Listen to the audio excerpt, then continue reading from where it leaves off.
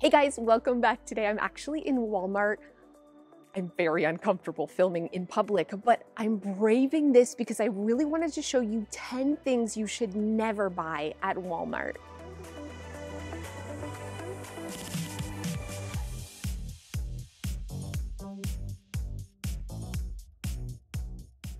The first organizing product that I definitely do not recommend, I hate these with a passion, are these 3-drawer things.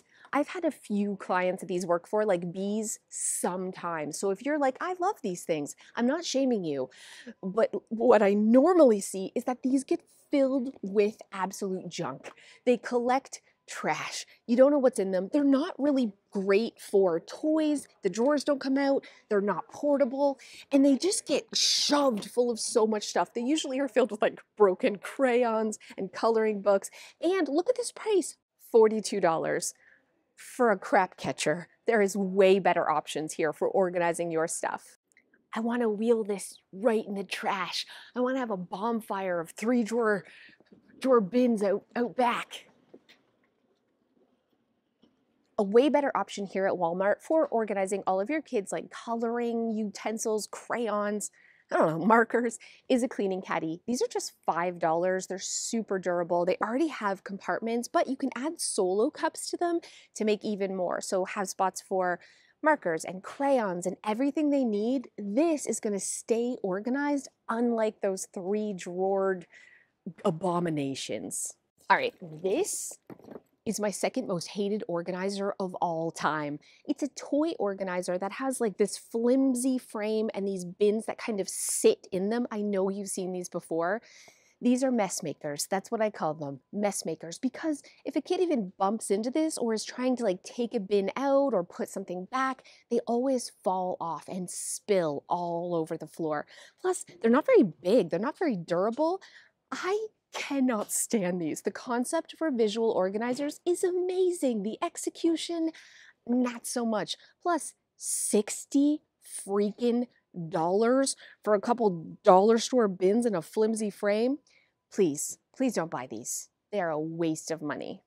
A way better option for organizing toys is a cube organizing system just like this. So this is $70, so it's a little bit more money, but worth it. It's way more durable, and it's not going to create a mess like that other toy organizing system.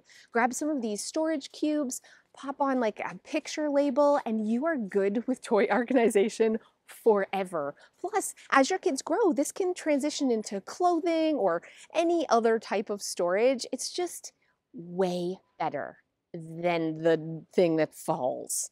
Even this option, this 6-cube organizer, it isn't as expensive as the wood one. It's a little flimsy, but it's still going to be a way better option than that bucket, that crap-a-lanch bucket system over there. So for this one, it's $40. Grab a couple of the insert bins. You're still going to be the same price as the other organizer, but it's going to be way more functional. Okay, just one more thing about cube organizers. They have this wire one.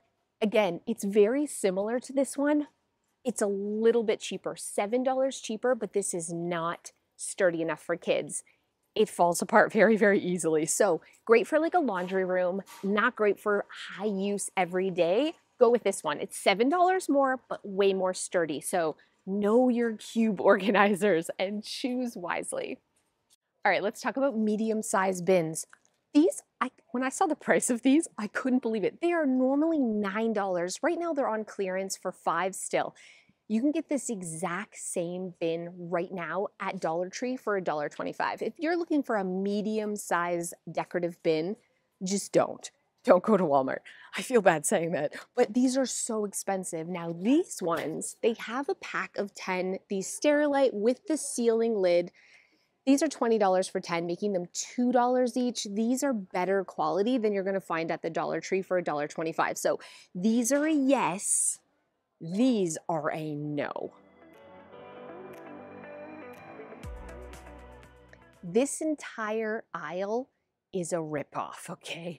I came down this section. It's like the kitchen, I guess, organization section, drawer liners, the stick tack, all of this. $10. You're going to find the exact same thing at the Dollar Tree for $1.25. And then I just about had a heart attack when I saw the prices for drawer dividers. And I kid you not, these are the exact same drawer dividers you're going to find at the Dollar Tree. The exact same ones with the interlocking. They have the ones with the rubber bottom. They feel the exact same, but these are $7 instead of $1.25. Crazy expensive. Even these like little babies that you're going to find at the Dollar Tree, you're going to get a pack of 3 at the Dollar Tree for $1.25 or pay $4 for one here. Absolute highway robbery. They have the clear acrylic, again, $12, $4. Yeah, they have the teal bottom, but same ones at the Dollar Tree for $1.25. I keep saying this, we're repeating myself, but I'm like blown away. Look at this. These look familiar. You guys, we know these are $1.25 at the Dollar Tree, so I don't know, just avoid this section of Walmart. This is, if you want to get your kitchen organized, do not come here. $20 Canadian, $20, you guys. Outrageous. You can get a dishpan. I'm going to say it, but for $1.25 at the Dollar Tree. This whole aisle, it's stressing me out. It's so expensive. Nothing hurts my heart more than coming down the decorative basket aisle because, stop it. I love me a woven basket. This floppy jalopy thing is $14.95. The Container Store's water hyacinth bin, which has a metal frame, far better, gorgeous woven, 4 times bigger, is also $14.99. So yeah, the Container Store has better prices on the woven bins than Walmart. These are crazy. Like the water hyacinth bin is equivalent to this, and personally I like the water hyacinth better. This is $26. You're going to get this for $14 from the Container Store. So if you are looking for beautiful woven baskets, don't come to Walmart. Sorry, Walmart. But it's just the selection isn't great, and there's so much more money. And they have like the felt floppy jalopy ones too. You can get these on Amazon for a fraction of the price. This entire section is at least 4 times more than it is at like even the Container Store. Look at this sad deformed basket for $15.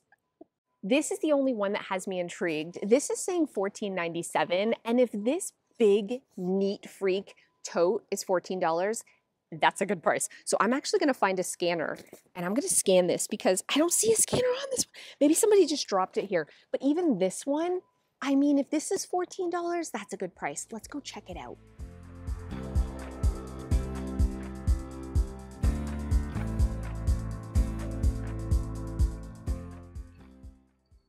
No, wah, wah.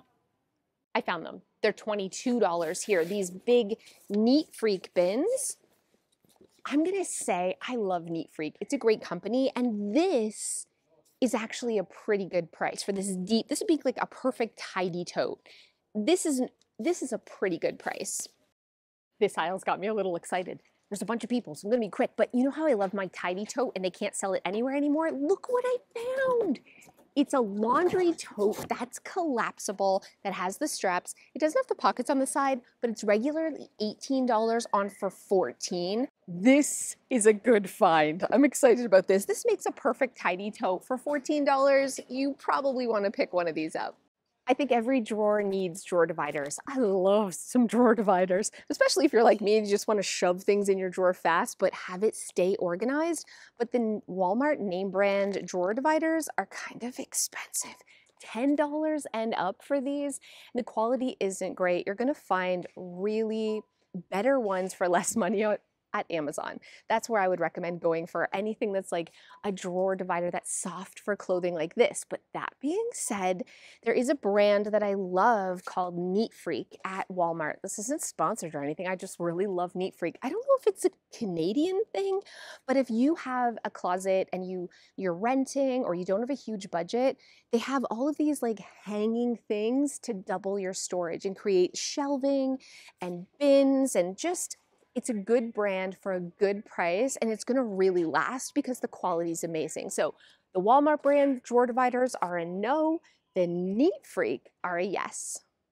Paper organization, believe it or not, is a lot cheaper at office supply stores than it is here at Walmart. All of these file folders, they're just like your basic ones. You're gonna find them half or like even cheaper at a Staples or any other office supply store, even on Amazon, buying them online.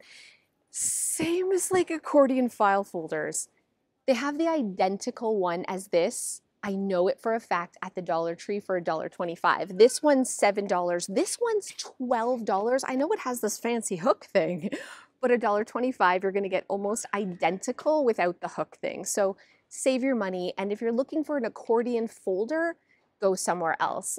But I do love this big accordion file folder. I have a bunch of these. I love these. You're only really gonna find these at Walmart. They're big, they're sturdy, they just look like part of your decor.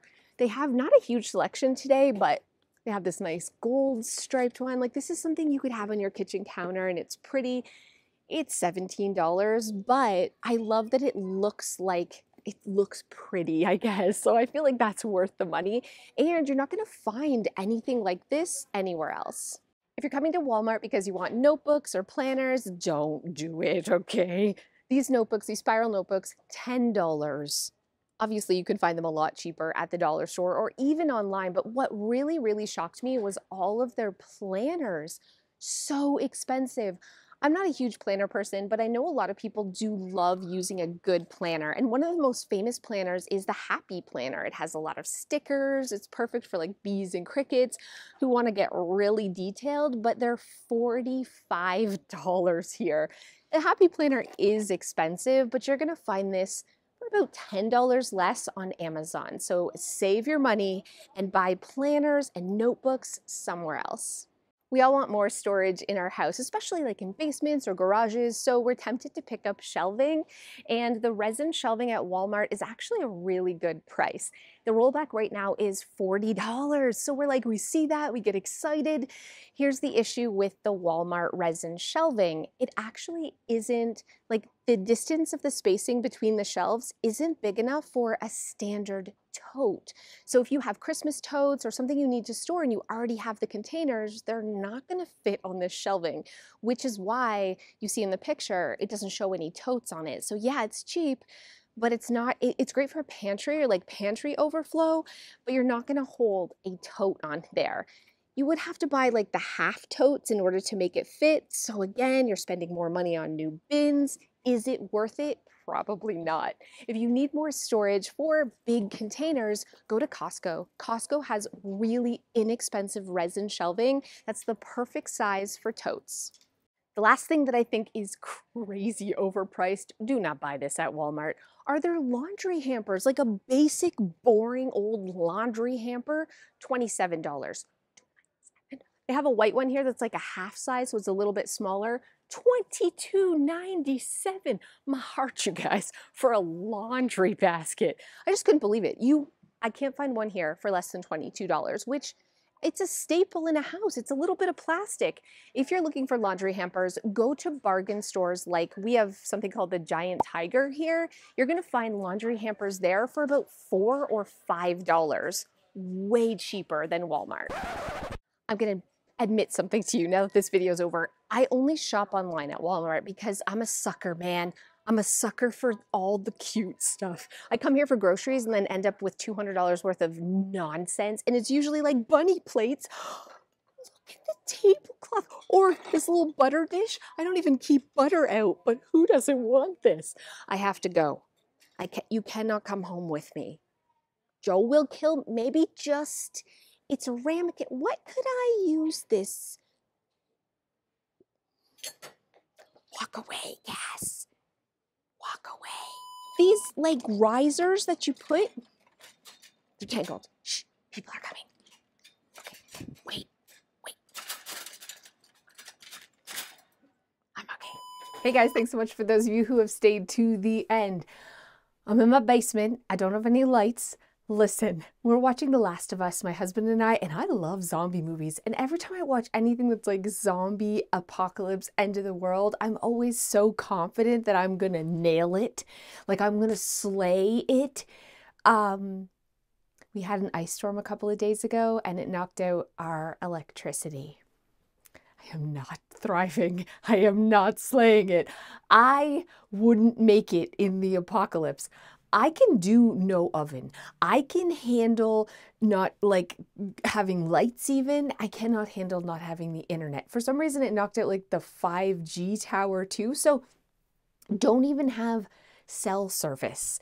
Can't even hotspot my phone. Can't surf the web, watch the internet. There is nothing to do. And it's always so shocking. My kids and I were not the brightest because we're like, you know, every time we walk in a room, not only do we flick on the lights, but we also are like, oh man, I wish I could watch TV. I can't watch TV. Can't even listen to the radio. Can't even, we're like, Alexa. Oh yeah, there's no Alexa. The first night was fine. Lots of candles. I had a hot shower because we still have gas in the pitch black. That was fine. The next morning, I went through all the stages of grief. There was a lot of crying in this house, a lot of screaming, a lot of trying to bargain with the sky, mostly from me.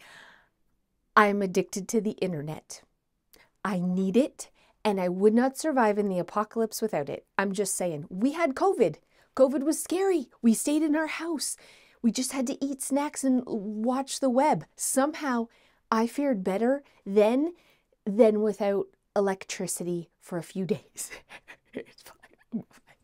It's going to be fine. We played board games. I've read books. What else is there to do? It was so bad weather. We couldn't even go anywhere. We couldn't drive. The roads were icy. I'm just telling you. I'm just telling you.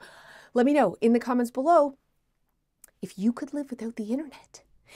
I would trade the heat. I would trade the hot water. I would trade lights. Just give me the internet, guys. Just give me the internet. Thanks so much for watching, and I'll see you next time.